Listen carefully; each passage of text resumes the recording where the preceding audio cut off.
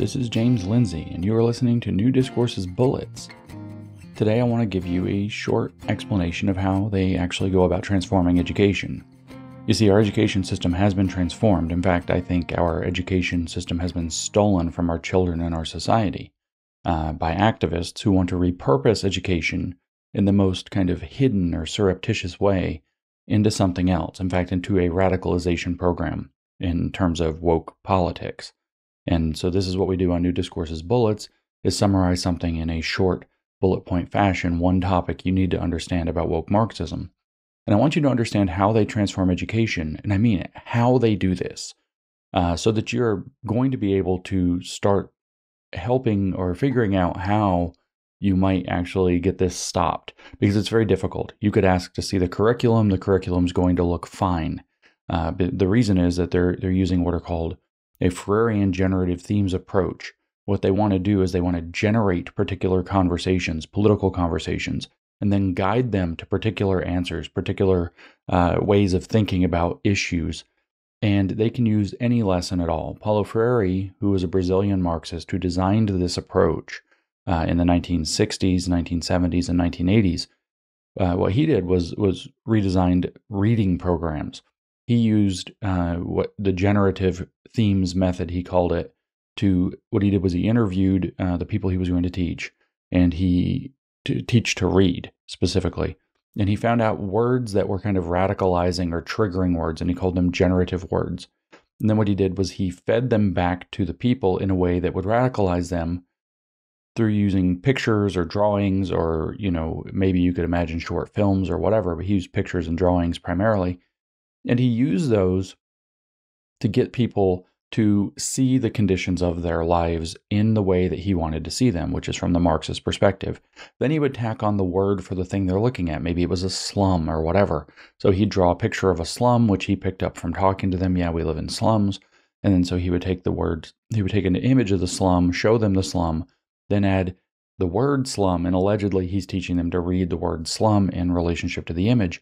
But the real purpose was to have a discussion that actually teaches them about slums from the Marxist perspective that he wants to have. He wants them to understand that they were created by the government or by the bourgeoisie or the power or whatever that needs to be questioned and challenged and overthrown. As a matter of fact, that was the goal, is to get the slum dwellers to see that if they came together as a political class who understood they were being screwed over by other people, that it was other people's fault, then they could overthrow the system. It's not about, say, getting educated to learn how to, read or whatever so that you can go get a good job and climb out of the slum. The goal is to get those people to become radicals who destroy the conditions that create the slum altogether, which he believed resided in communism.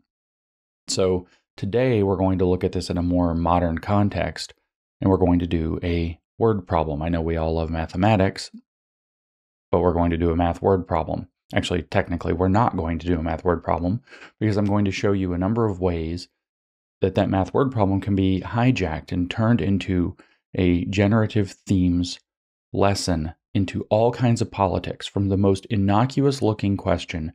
If you saw this on your child's homework, you would never, ever, ever suspect that it's a inappropriate introduction to a political lesson. And that's how these people operate. That's how they're actually doing what they're doing in education and getting away with it under the noses of Republican state legislatures and so on.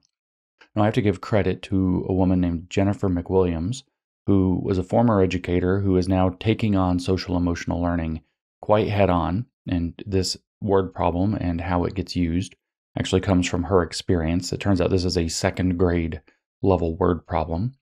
And she presented it at a talk I recently attended in Franklin, Tennessee, and found to be very illuminating. And I asked, with her permission, if I could share it with my audience, and she was enthusiastic in agreeing. So here's the word problem. This is second grade math. Stop sweating. You'll be okay. And in fact, like I said, we're not even going to do the math. We're not even going to get to the math. And that's actually the point. That's why your kids can't do math. That's why your kids can't read or write at grade level. Statistically speaking, only about a third of them can. And the reason is because they never actually complete the lessons, because they go into the political discussion and then the lesson isn't that important. So here's the word problem. Johnny is riding in the car on the way to an amusement park with his mom and dad. The amusement park is 50 miles away. They've already driven 30 miles. How much further is there to go to get to the amusement park? So this is a very easy question. If you have word problem anxiety, you still know the answer is 20 miles. It's 50 minus 30 equals 20. So this is not a hard question. This is a second grade math question. But here's how the generative or Freirean or social emotional learning trained teacher, because those are all really mostly synonymous. This is how they're going to present that to the students. They'll read the question, or they'll put it up on the projector or something, probably put it up on the projector, and they'll say, before we look for the answer, class, let's get engaged with the material. They love the word engagement. They might not say it to the kids, but that's the mentality, is they want to increase engagement by having a dialogue about it. And this makes sense with little kids. So they might say something like, before we look for the answer to this question, before we do the math, let's pause. How many of you guys have ever been to an amusement park? And so now you're getting the kids interested in the question, which is why it's framed in terms of an amusement park in the first place, I guess. And so you're going to get the kids excited. And the kids are all going to raise their hand because second graders love to talk about themselves and the things that they've done. Maybe, half or whatever of the class raises their hand that they've been to an amusement park, and about half doesn't. And now you can actually see where there's about to be a lever for politics. Oh, I see some of you guys have been to the amusement park and some of you haven't. Why maybe would that be the case? How come some of you have gone and some of you haven't?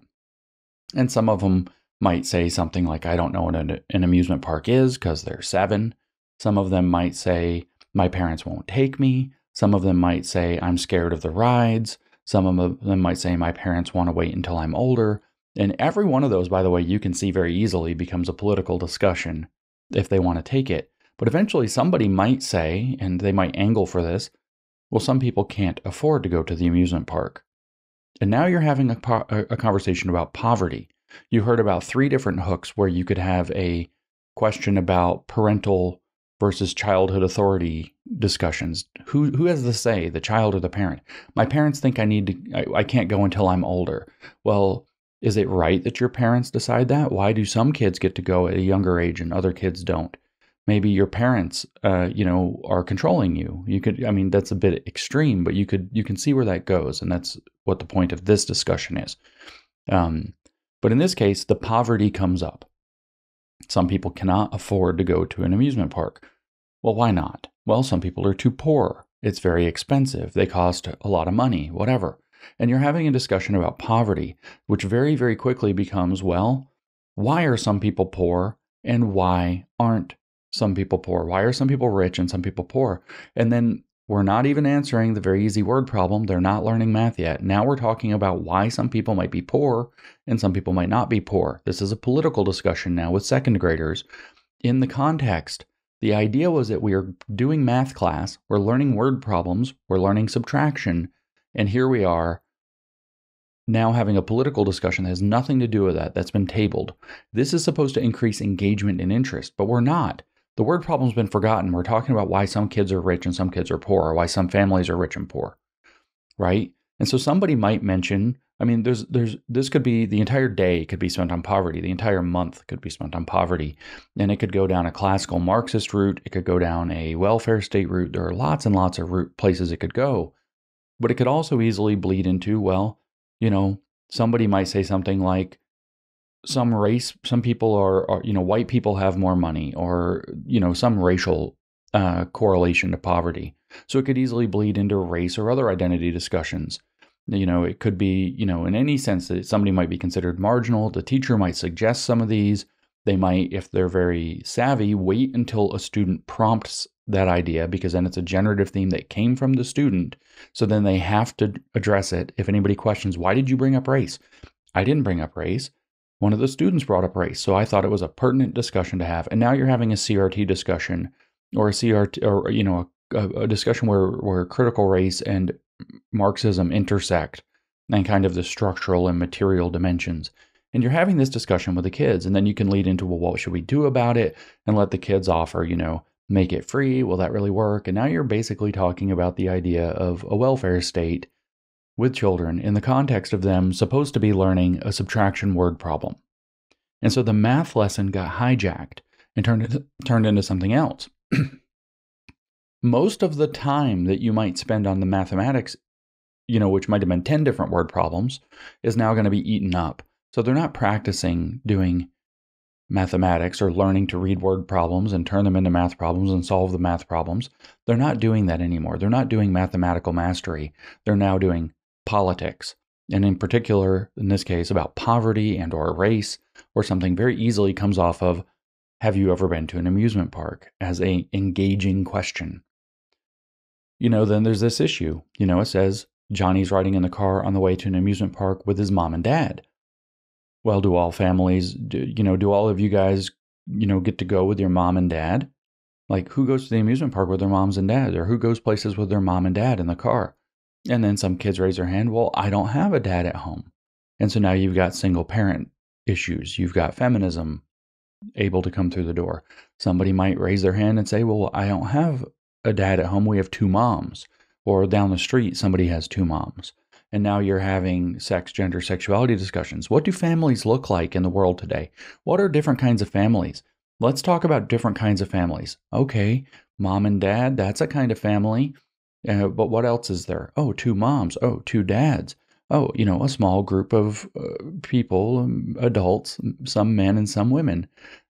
A single mother, a single father. And now they're having these kinds of political discussions with the kids. And again, the context was, we're going to do a mathematics word problem that if you saw it as the parent in your child's homework, you would never suspect that this is the basis for a political discussion. So we've got poverty, we've got race, we've got how other identity categories might intersect with poverty. We've got the idea of different kinds of families. We got the idea of, well, why would some families have two moms? Oh, well, sometimes two women love each other. And now we're talking about sexuality with second graders because of a math question that's completely innocuous. Here's another one that it could happen. They're driving to the amusement park. Do you guys think it's okay? Do you guys think it's if you have a kind of a more forward teacher that wants to push this issue, the sustainability angle or the environmental angle, do you guys think it's okay that, we get in a car and drive 50 miles? Isn't that a long way? Isn't 50 miles kind of far? Yeah, so you have to drive. And should we drive 50 miles just to have fun? Just so that we can go to an amusement park? Is that a good thing to do? Is that good for the environment? What might be a different choice? Oh, you could play a video game at home instead. Or whatever else. And now you're having an environmental discussion. And then, like I mentioned before, did Johnny even want to go? Did his parents make him? Why do some kids get to go at 7 years old and other kids have to wait until they're 10? Whatever. Let's have a discussion about parental authority. And, where else might your parents have opinions about, you not being old enough? Oh, you're not allowed to see a scary movie. Oh, they don't want you kissing girls or kissing boys. They don't want to talk to you about sex. Well, we have to have sex education here. And you can get into all of these different discussions very easily. And the idea that, parents very often don't know what's best for their kids. And the school is therefore going to step in as experts. All off of this word problem, which seemed very innocuous. Let me read the word problem for you again. Johnny is riding in the car on the way to an amusement park with his mom and dad. The amusement park is 50 miles away. They've already driven 30 miles. How much further is there to go to get to the amusement park? There's no way that any normal person looking at that would see literally a semester worth of political lessons. Literally a semester worth of political lessons for second graders. But you could end up using just this one question to get the kids by asking them prompting and leading questions. You could get them to bring up all kinds of political topics that you might then have to spend all this time and bleed into, in math class today we brought up, how some people can't afford to go to amusement parks and that Black people, very often can't afford to go to amusement parks because of structural racism. And so let's talk in a history class about where structural racism comes from. And now the entire history class is oriented toward a social justice or woke Marxist lesson. And this hijacking of real curriculum, teaching a kid a math question, is Paulo Freire's generative themes approach. Paulo Freire said that there's no use in learning disconnected syllables or learning to read stupid sentences that are like basic reading, or in this case, learning to solve a basic second grade math problem and a word problem format. There's no real point to that. The real point is the political education, and that the academic content is a mediator to the political content. And that's what you just saw.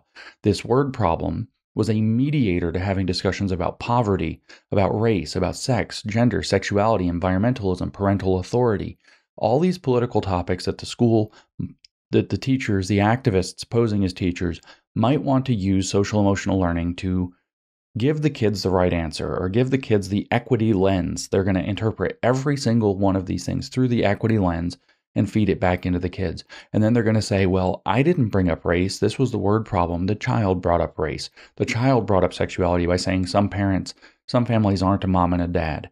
They brought up feminism by saying some parents aren't a mom and a dad. They brought up parental authority by saying some kids get to go to the amusement park when they're 7 and others have to wait till they're 10. So we had to talk about those things because they brought it up. In other words, through dialogue with the students, this is Freire's model, through the dialogical method, he called it.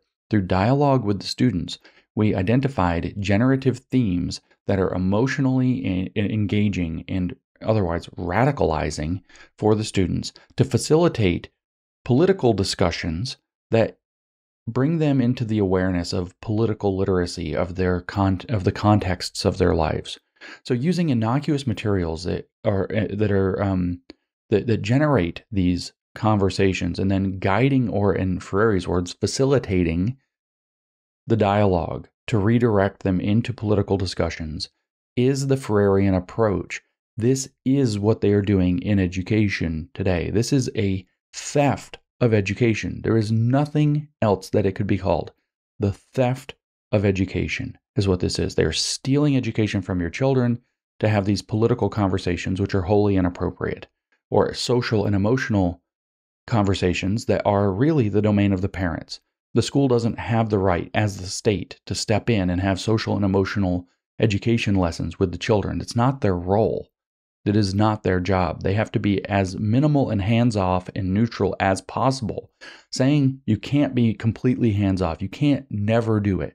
You can't be completely neutral. Saying those things doesn't mean anything. They need to be maximizing the neutrality. They need to be doing the absolute least rather than injecting it on purpose.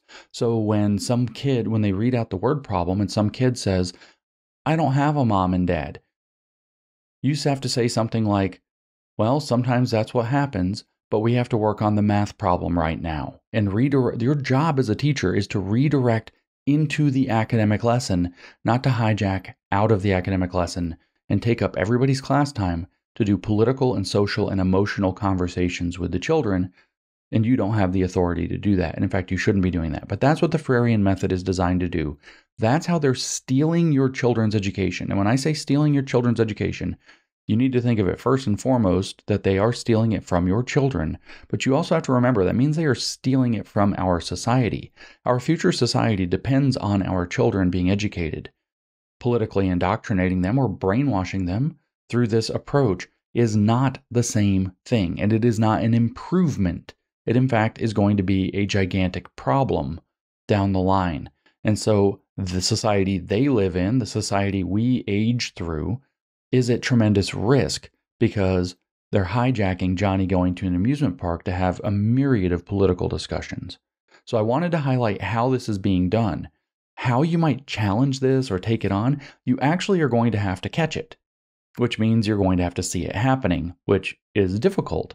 Unless, say, we have cameras in the classrooms watching this, the teachers do this, or they go on their TikTok or whatever other stupid thing and confess to it, brag about it, put out their videos for other educators. This is how I hijack a math word problem question to turn it into a political discussion about gay people, or race, or poverty, or feminism, or parental authority, or childhood innocence, or whatever else. Unless you have to catch them doing it, and you have to show that this is happening. In the meantime, the only thing you can do is protect your children. They shouldn't be going into environments where activists think that this is appropriate. They should not be going into environments where activists think they have the right, that they are entitled to do this with other people's children. That's going to be some hard choices for you, I think. But that's the state of affairs. That is what they've done to education. We're not fixing this overnight. We have to fix it. but in the meantime, you must protect your children.